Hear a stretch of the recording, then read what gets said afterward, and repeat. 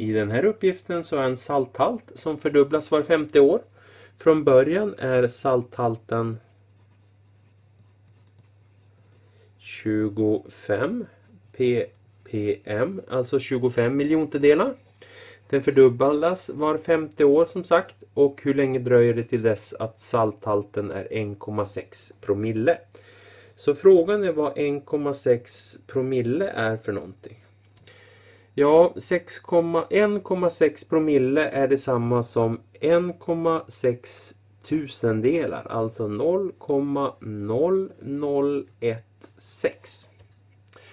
Och nu för att kunna lösa den här uppgiften så gör jag om den här halten då som är i promille till ppm.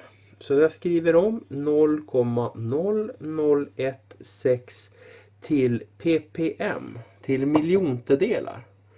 Och då ska jag som sagt ta och flytta det decimalkommat 6 steg.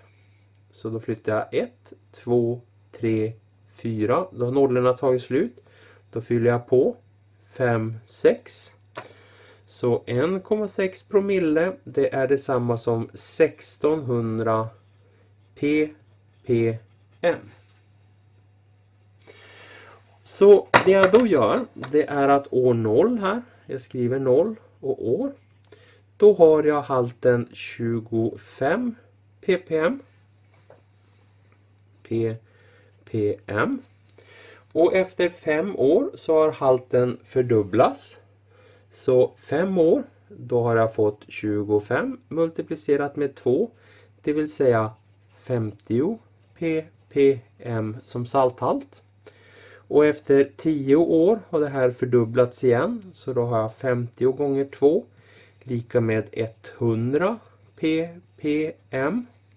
Och målet är att komma upp till 1600 och jag är ju en bra bit ifrån. Så att då tittar jag på 15 år. Då har jag 100 multiplicerat med 2.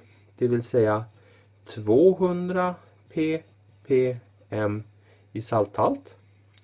Efter 20 år så har jag 200 multiplicerat med 2. Det vill säga 400 ppm. Efter 25 år, jag fortsätter, jag är fortfarande en bra bit ifrån 1600, så har jag 400 multiplicerat med 2, då har jag 800 ppm. Och efter 30 år så har jag 800 och en fördubbling igen, det är multiplicerat med 2, så får jag 1600 ppm.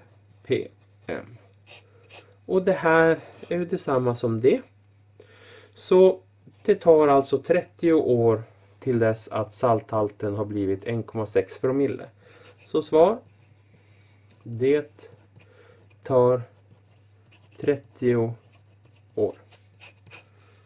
Så.